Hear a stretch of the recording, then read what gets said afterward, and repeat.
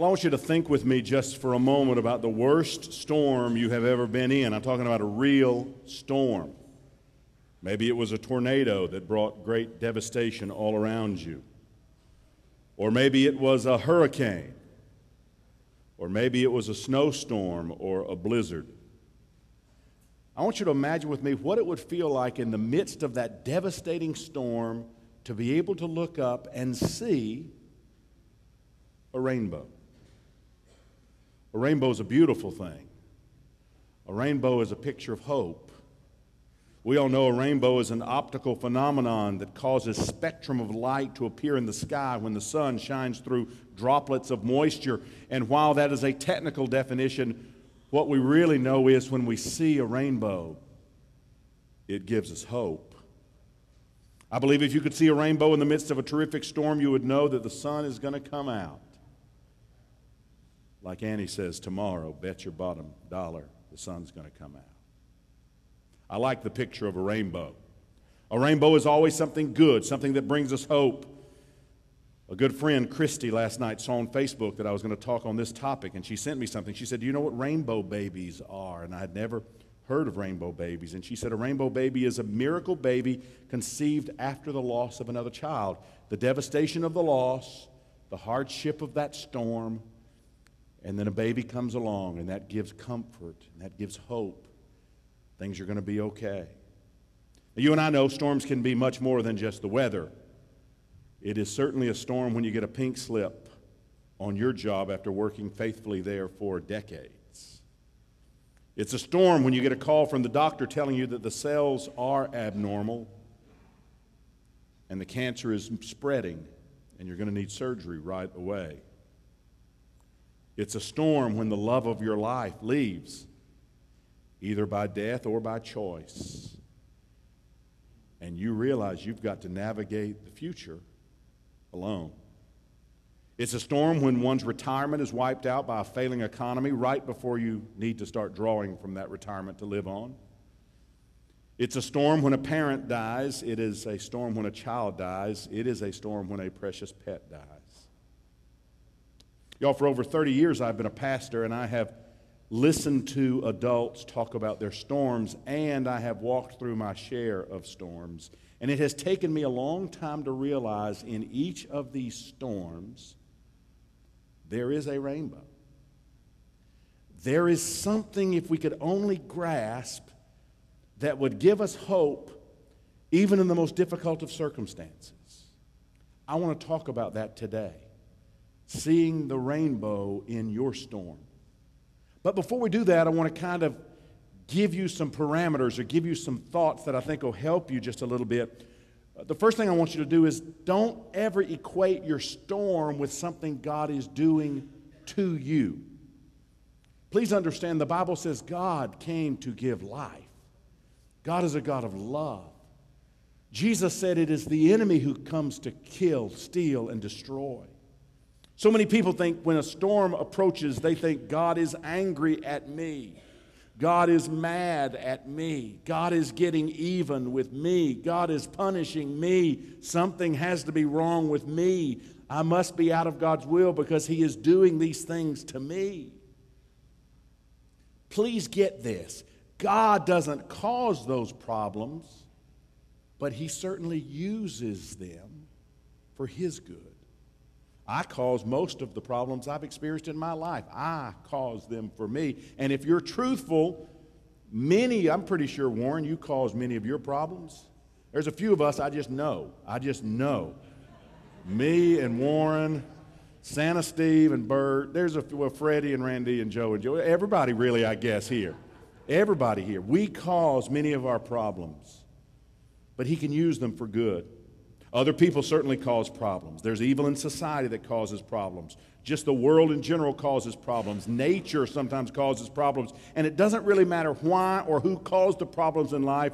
Regardless of the source, God wants to use the storm for His good. He wants to take this bad thing that is happening to you and He wants to turn it. And He wants to turn it in such a way that with spiritual eyes you can say, I see His rainbow in the storm. I see what I'm supposed to see in the midst of the storm. You've heard me say many times, anybody can bring good out of good, but it is only God who brings good out of bad. And He does it every single day.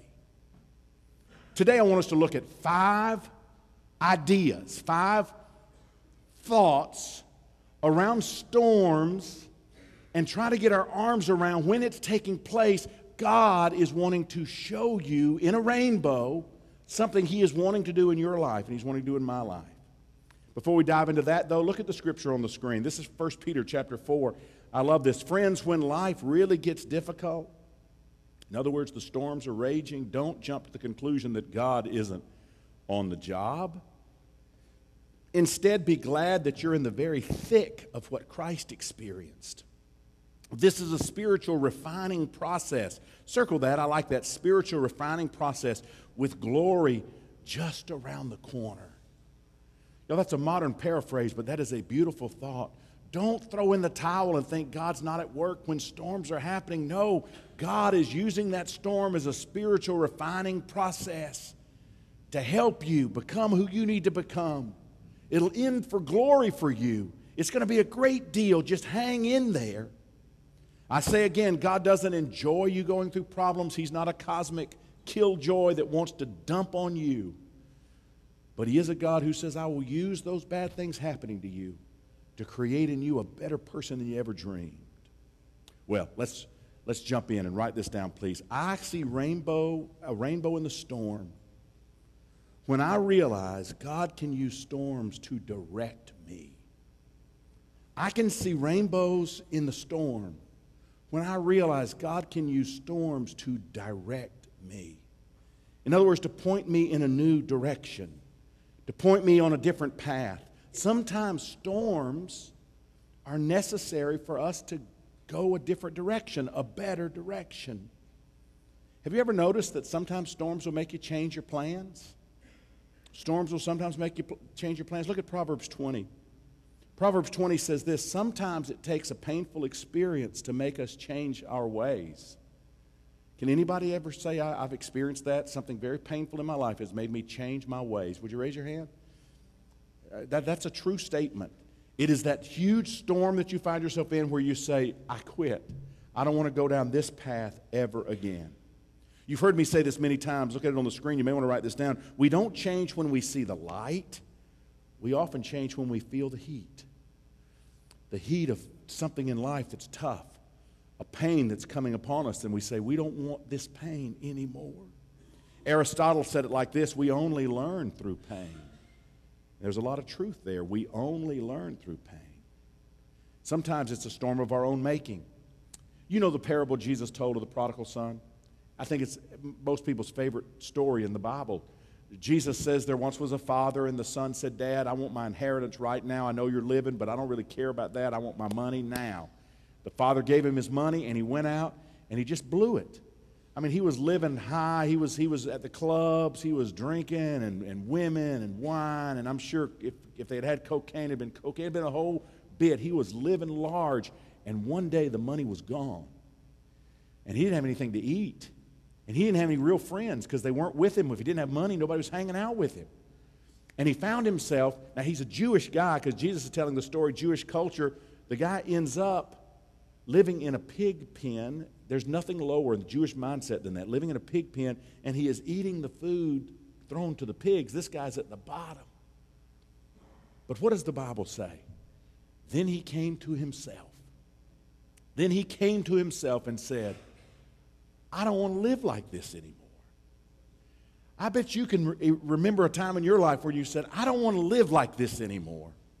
Some of you can go back to maybe not the too distant past, and you can say, I was in that pig pen. I was sleeping on that sofa. I was sleeping in that back bedroom. I was doing the drugs. I was wasting my life. I was involved in that relationship that was horrible. I was stealing the money. I was treating people. I was wherever I was. I realized this is bad. I don't want to live like this anymore. And God used the storm you were in that moment to give you direction. That's a great place to be. One of the benefits of a bad storm is it doesn't leave you where you were. It picks you up and takes you to somewhere else. So you could be in a bad storm, and God may just be wanting to use that in your life to give you a pivot point, a place for you to say, I was going this way. I don't want to go this way anymore. I'm going this way. I never will forget, and I hope you don't get tired of me saying this. I never will forget. Ethan out on the street, I didn't know where he was, didn't know what he was doing. His mother and I were just heartbroken, didn't know what was going on in his life. We just knew he was having to figure it out. And he called me one morning and he said, Dad, I am sick and tired of my life. I'll do whatever you say. Help point me in the right direction. I am tired of the way I'm going. You understand? Yeah, that deserves a hand clap when it happens for anybody. You may want to write this down. We only change when our fear of change is exceeded by our pain. We only change when our fear of change is exceeded by our pain. Nobody really wants to change. We kind of like where we are. We're kind of in our deal. We're kind of, doing our thing. But there comes a point for many of us when the storm gets so big, the pain gets so severe that we say, I don't want this anymore. The Apostle Paul was writing to a group of friends that had to go through a painful situation. And this is what Paul said in 2 Corinthians. He said this, I'm glad, not because it hurt you, but because the pain turned you to God. I'm glad not because it hurt you, but because the pain turned you to God. Give you another perspective. One of my favorite stories in the Bible is of the prophet Elijah. Elijah went through some real tough stuff, and God said, I'm going to take care of you. And Elijah was led to a little brook, beautiful little serene place, and God created this wonderful atmosphere for him just to kind of relax and rest, and God fed him, and he was able to sleep, and the brook was wonderful. And then the Bible says these words, then the brook dried up. You ever been in a situation in your life where that wonderful place that you were suddenly dried up? Well, Elijah did what many times we do. God, what's up? I like the brook. I like this spa-like life that I'm living. I like the luxury of where I am right now. Why did you do this? And we later understand it's because God had another plan for him. God was leading him. God was going to use this painful situation to direct him to the next leg of his life and where he was supposed to be. I'll give you a personal story. Went through a divorce in 1987. My fault, stupid, young kid, dumb. Y'all been there, many of you know, just dumb. And so, and I had been a pastor. I'd been a young pastor, and I'd walked away from being a pastor and didn't know exactly what I was going to do. I had a little bit of money. Money was beginning to slowly slip away, and I'm trying to think, what can I do? What can I do? And finally, I networked with an old friend of mine, and he hooked me up with a company in Dallas, Texas, called Sabbath Stewardship Ministries. It was a church fundraising company, and I went out to Dallas and interviewed, and they said, you're just what we want. I was with them for 3 days.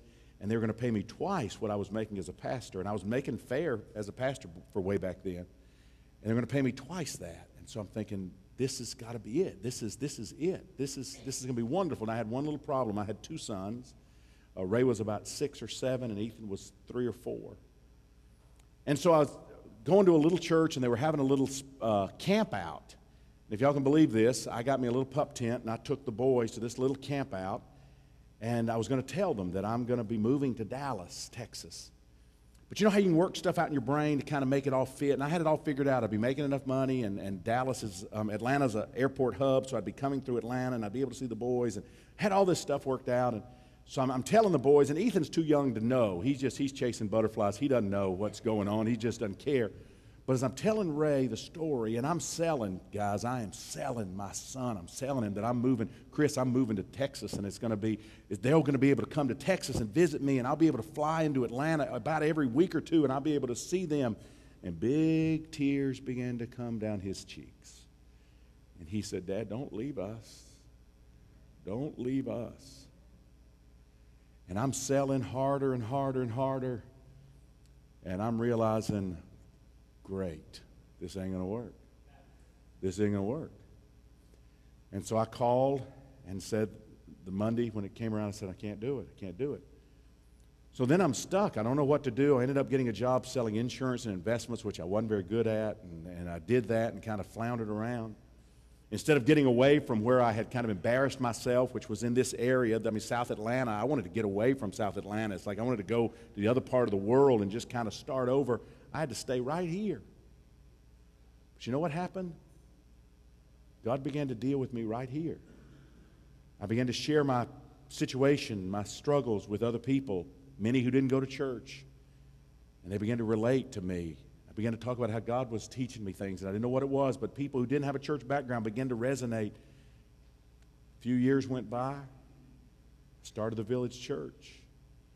Many of those people started and were the first people to become a part of our church family. My point is, God used a storm, the storm of not getting to take the job that I thought I was going to get to take, to direct me to where I needed to be all along. I say again, there's a rainbow in your storm. Sometimes God is trying to direct you, and you need to take a step back and say, what might it be? Write this down. Under each point, I want to give you just a question. I want you to just write down and think about, where is this storm leading me? Where is this storm leading me? Where is this storm leading me? Number two, I see the rainbow in the storm when I realize God uses problems sometimes to inspect me. God uses storms sometimes to inspect me. In other words, God wants me to go through some struggles. When I'm going through them, He wants to use that as a time for me to look inside my heart to see who I really am. Do you know God is more interested in your character than He is in your comfort? He really could care two hoots about how big your television is. He could care two hoots really about the size of your car. He could care two hoots about the vacation, level of vacation you're able to enjoy. What He wants more than anything is your character. To be character like His character. Good, strong, solid character. Proverbs 16:2 says this, humans are satisfied with whatever looks good, but God probes for what is good.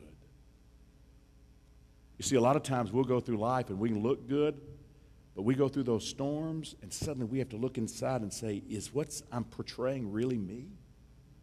What's good? Y'all remember the story about the Hebrew children? All the people, followers of God, the Jews, they had been in captivity in Egypt. Moses led them out of Egypt. They go to what's called the wilderness. They're there given the Ten Commandments. They're in the wilderness. They should have been in the wilderness just a few weeks before they went to the Promised Land. The distance is not far. But you know how long they stayed in the wilderness? Anybody remember? 40 years. They just kept having to take another lap. One more lap. Now, how many of you can relate to when I'm saying sometimes we just take another lap because we haven't learned what we need to learn about the situation we're in? Any of you know what I mean? I know, y'all. There have been times in my life where it's like, I just completed the same stupid thing again. I just went around the deal one more time because I had never thought God wanted me to inspect myself, look on the inside, see who I really was, learn who I was way down deep, and then change those things that were wrong, change those things that were hurting me, begin to make decisions differently. I like this. Look on the screen. All of us are a lot like tea bags. To see what's inside of us, you've got to put us in hot water. When we get in hot water, suddenly what's inside of us comes out of us. And oftentimes it takes a long time for us to realize what we are seeing is who we really are. God is saying, is that what you want? Is what's coming out of you what you want to come out of you? He uses storms to inspect me. And that's important. God, through times of suffering, works on what's inside of me. Write this down. What does this storm reveal about me, the storm we're in? What does the storm reveal about you? Once again, I have a friend. I have a good friend. And he is so afraid he's going to die alone. He is so afraid he's going to die alone. But he is poison in almost every relationship he has. He is arrogant, and he is bossy, and he is just, it's hard. It's hard to hang out with him. It's hard. So, he keeps going through the same deal. keeps getting rejected, keeps having women run from him. And it's like, why is God doing this to me? And it's like, you're going to keep having the same thing happen until you look in the mirror. See what's going on in your heart. Change. Listen, I had some relationship failures, but you know why? It's because I needed to change. There were some things in me that needed to change. So finally, after the upteenth time of just going around the same wilderness territory again and again and again, it's like ding, ding, ding. Oh, I get it. I get it. You know what happened? I was able to get off of that lap. I was able to move out of that situation. I was able to move on in my life. Some of y'all are still taking the same lap you should have been finished with 30 years ago. Listen, what storm are you in right now? Think about what is it? What is it? And then ask yourself, could God be using this for me to inspect me? Could there be some things about me that need to change? You keep doing what you're doing. What's the adage? You're going to keep getting what you're getting. Let God use it to change you. Number 3, write this down. I see rainbows in the storm when I realize God can use storms to correct me. God can use storms to correct me. Important verse I want you to hear, and then I want you to get a principle that's so important, and I don't want you to mishear me here. Hebrews chapter 12, verses 8, 9, and 10. God corrects all of his children. And if he doesn't correct you, then you really don't belong to him. God corrects us for our own good because he wants us to be holy as he is. Now, before we talk about this, let me just say this. You need to understand the difference between correction and punishment. Some people think God is punishing people. The Bible doesn't say that. And correction and punishment are different. You see, punishment looks at the past. You do something wrong, you're going to be punished for it. Correction looks at the future. Here's how you can do it differently. Punishment is past-oriented. It's about guilt. You did wrong, you did bad, so you're being punished. But correction or discipline is future-oriented and says, this is the path that's healthier for you to go on. Let's do it different this next time. Here's the thing I want you to get. God doesn't punish his children. The Bible is clear. Punishment was taken by Jesus Christ once and for all. The just for the unjust. Jesus took all of the punishment of all time upon him. No longer do we have to look at God as the great punisher. He is not that. But he does correct us. And when he corrects us, it's like a loving parent who says, look at doing it this way. What you did got you in the ditch. Look at doing it this way. This is the way I want you to be. This is the way I want you to go. The motive for correction in your life is always God's love. If a parent loves their child, how many of you are parents? How many of your parents here? How many of you would rather not correct or discipline your kids? We would rather not do that. But because we love our kids, we're willing to correct them, to discipline them because we care about them. It is an unloving parent who doesn't correct or discipline. So sometimes there's pain that happens in our life, storms that happen in our lives, and God is saying, let that be a picture in your mind of me correcting you to a better life, a better way. C.S. Lewis said this. It's on the screen. You may want to write it down. God whispers to us in our pleasure, but he shouts to us in our pain. God whispers to us in our pleasure, but he shouts to us in our pain. In other words, sometimes when you're in the middle of that storm, you can say, I understand. And it's all your perspective. You're the one who has to put wheels on this thing. You can say, I think I get this. God is correcting me. God is nudging me to a better way of going through life. Maybe it's depending upon him more. Maybe it's trusting him. Maybe your storm is cancer and you're scared to death. I get it. That makes sense to me. Maybe God is wanting you to say, I don't understand it and I don't know what the future holds, but I am going to learn to trust him by faith. I'm going to learn to walk with him by faith. Live or die, sink or swim. I'm putting my trust in him. Pain is God's megaphone. Pain is God saying, hello, wake up. Here's a better way for you to be. The Bible says God teaches people through suffering and he uses distress to open their eyes. This says to me problems can be educational. God uses our problems, or God uses storms as a school. Our difficulties can be the curriculum. God says, I want to educate you through problems. And some of y'all are very educated. I can tell you're very educated because you've been through a lot of problems. But have you learned the lesson that God's trying to get you to learn through your problems? God may want to teach you about an area of weakness or a blind spot. Some of you have a blind spot. I know I've got some blind spots. It took me years to figure out what those blind spots are. You know what? I stay away from the blind spots now. Because I know the blind spots lead me into the ditch. I don't want to go in the ditch. But it took God correcting me through storms over a long period of time before I got it. Maybe you're the same. I like this saying, you don't know God is all you need until God's all you got. And sometimes when you go through that real painful time, that's what he's wanting you to understand. You don't know God is all you need until you realize God is all you got. Write this down. What is this problem or storm I'm in teaching me? What is it teaching me? Number 4. This is a different kind of a thought, but I think it's true. God uses storms sometimes to protect me. God uses storms to protect me. I've known some people that they just see things happening, and then they just see, why did this happen, why did that happen, and it's only with some distance to look back and say, God was actually protecting me, because if I had been doing what I wanted to do, and if that storm hadn't slowed me down, I would be in the prison right now. I'd be in the state penitentiary right now. But God allowed storms in my life, and those storms protected me. You know what I'm talking about? Any of you relate to that? Any of you can look back and say, wow.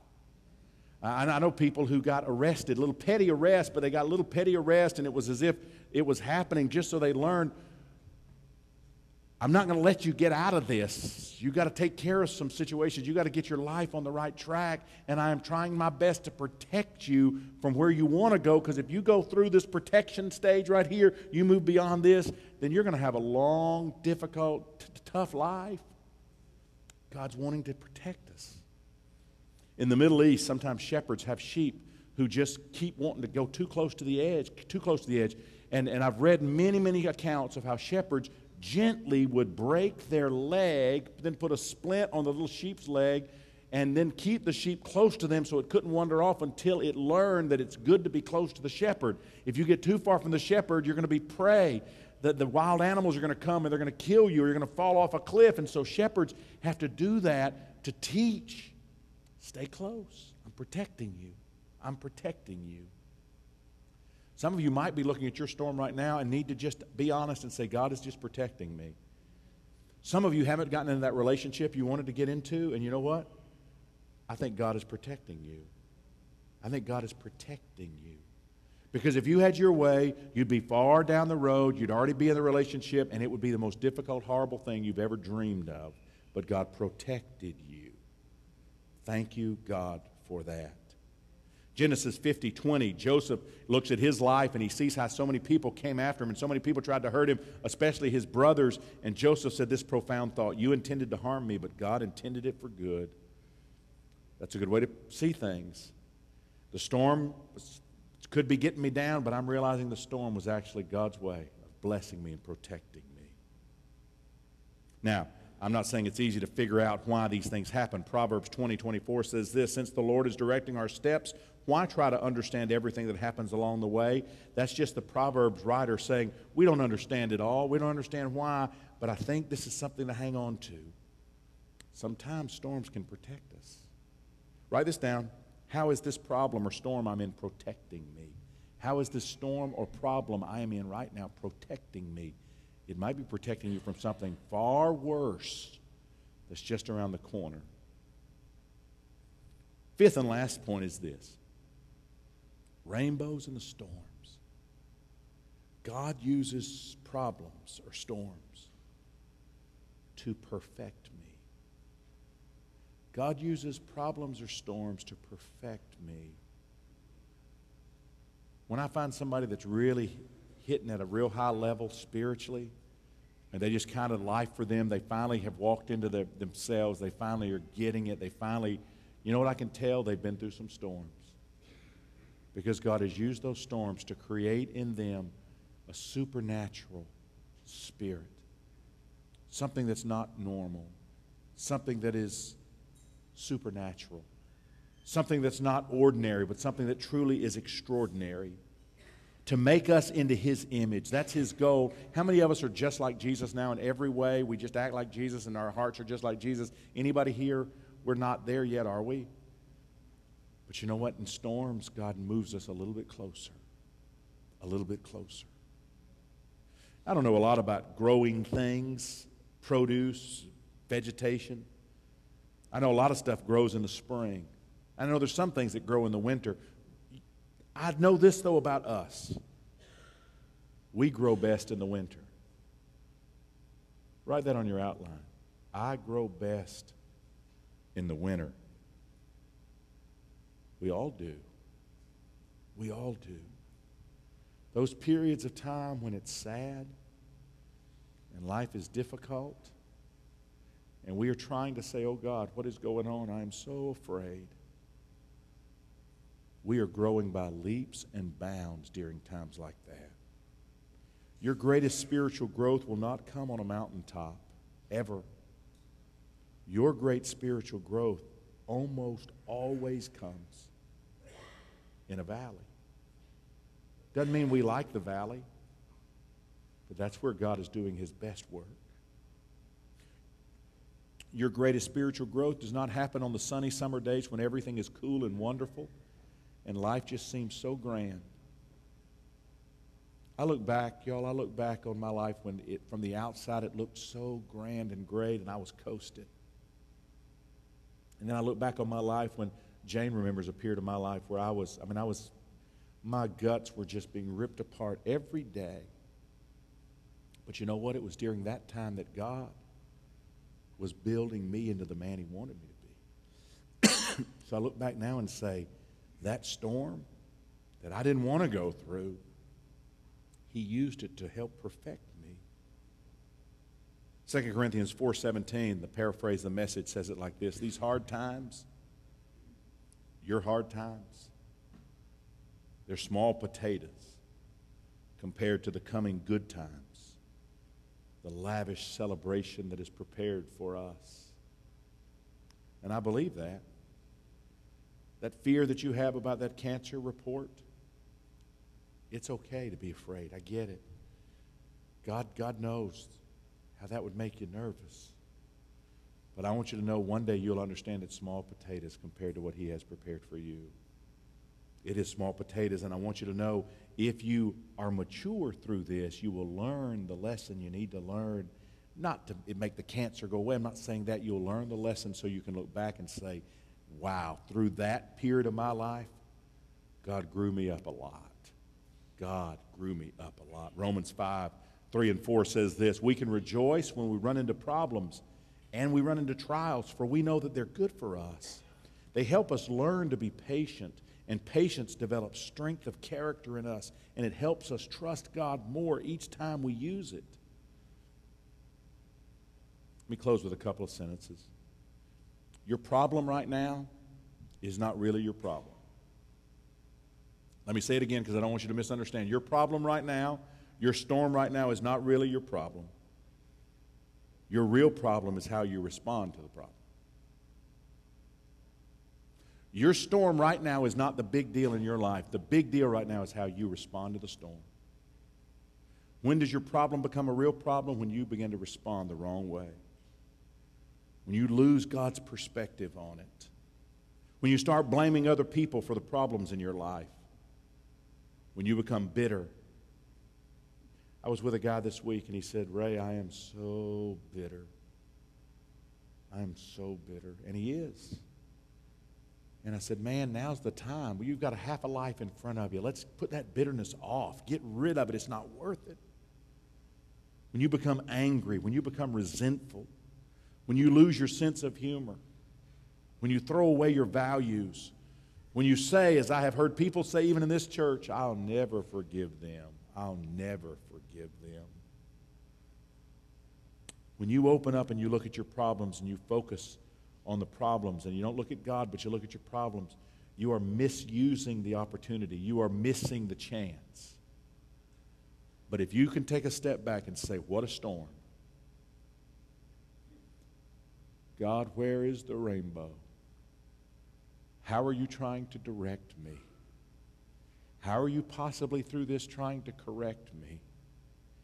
How are you wanting me to use this to inspect me?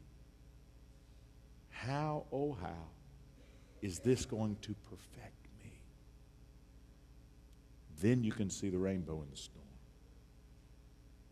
I've seen this on many of your Facebook pages, and I like it. Life isn't about waiting for the storm to pass.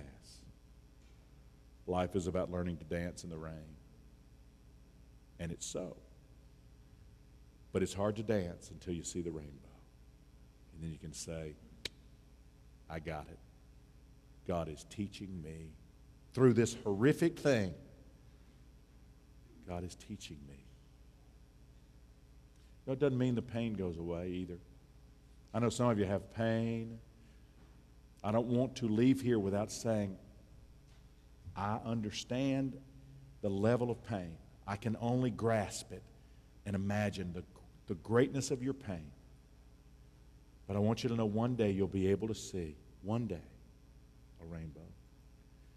And you'll be able to see, I would never want to go through that again, and it was horrible, and it wasn't caused by God, it was caused by the enemy, and I hated every second of it, but through it, I have learned whatever the lesson was that you have learned. Would you bow your heads, please? Our Father in heaven, I thank you for this day. I thank you for allowing us to spend time talking about something that is really the essence of maturity. Lord, we know in this life we will have problems and difficulties and struggles. We know that. But Father, we know during this time you can teach us lessons we need to learn. I pray that you would help us and bless us. And I thank you for this. We pray this in the name of Jesus.